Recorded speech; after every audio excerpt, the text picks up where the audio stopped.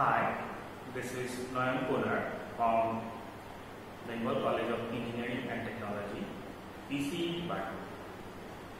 This is Digital Communication Lab. Subject code is 691. Today we will perform experiment number 2.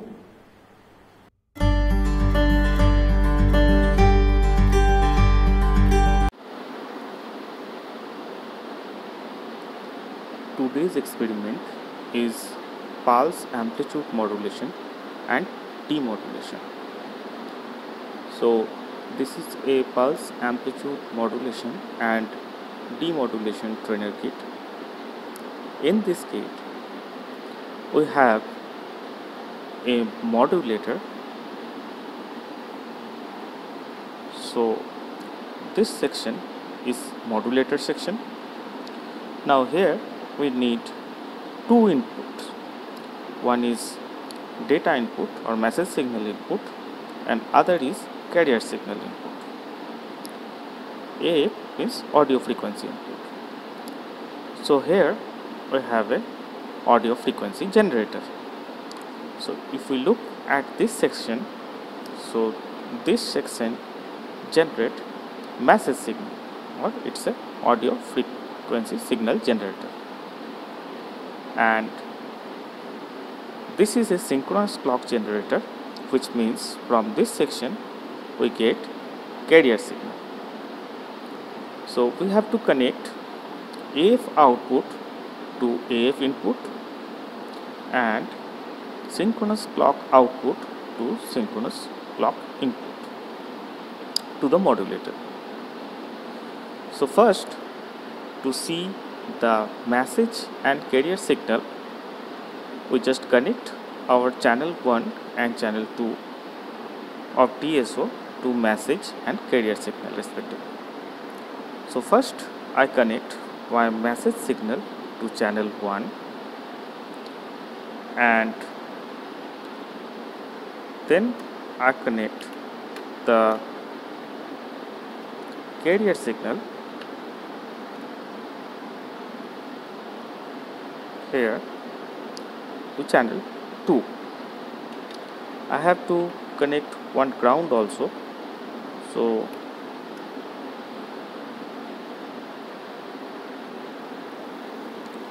just connect this ground of any probe to the ground terminal. So I am connecting here the ground terminal.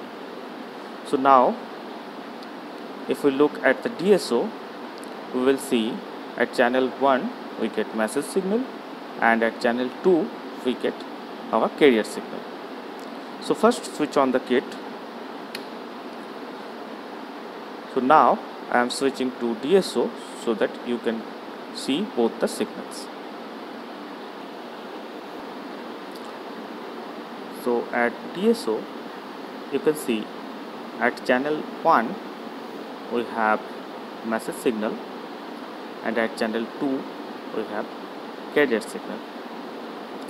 So message signal is a sinusoidal signal and carrier signal is a clock pulse. So if you want to change the time per division so that you can see the carrier signal properly. Okay. So now you can see very clearly that carrier signal is a clock pulse and message signal is a sinusoidal signal. So now back to our trainer kit again. As we have seen the message and carrier signal,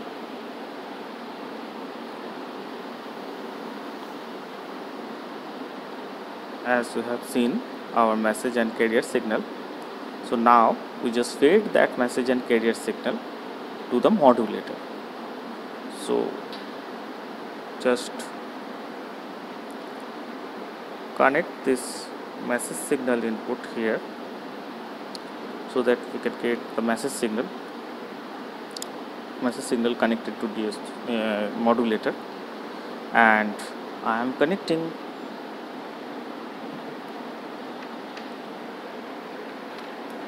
carrier signal with another patch cord to the modulator.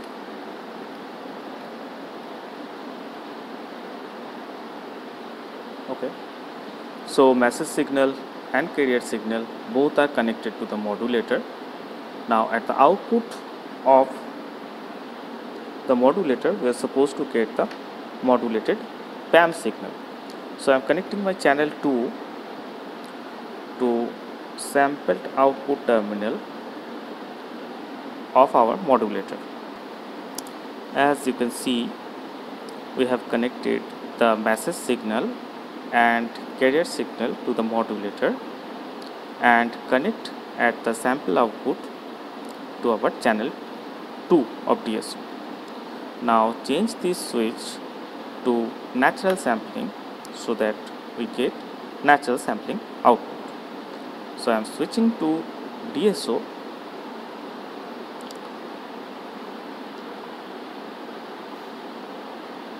so that you get the natural sampling output. I just stop this signal.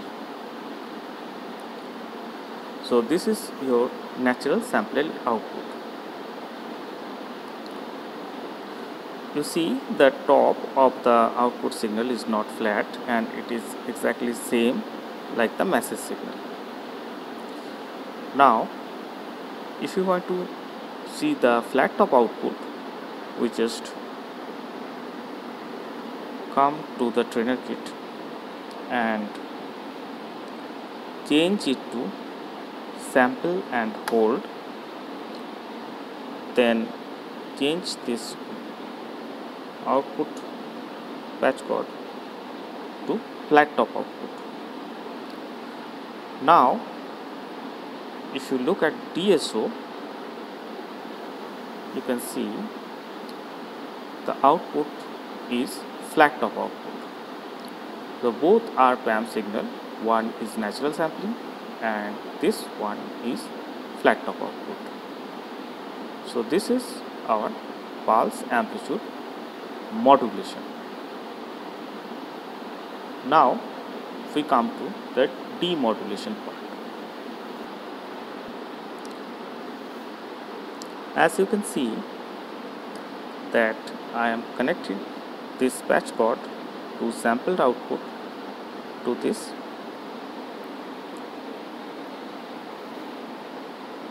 sampled signal input to the demodulator.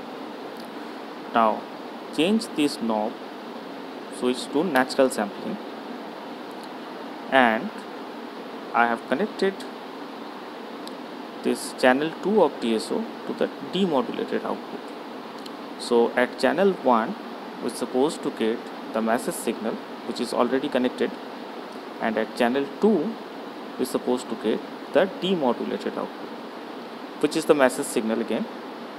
So I am switching to DSO. Now when I just change the time part division, you can see I am stopping this signal. So at channel 1 we have a message signal and at channel 2 we have a demodulated output which is the message signal.